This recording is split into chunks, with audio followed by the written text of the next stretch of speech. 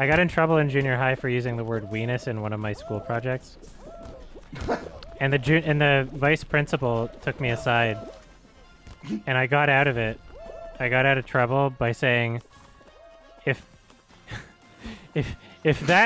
people thought, well, first I was like, well, why is this an issue? He's like, because it sounds like penis. I was like, if people thought that was an issue, we wouldn't have a city named Regina, which is a Canadian city.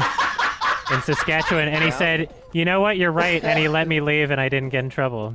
It was one of those it was one of those epic gamer moments. That's pretty great.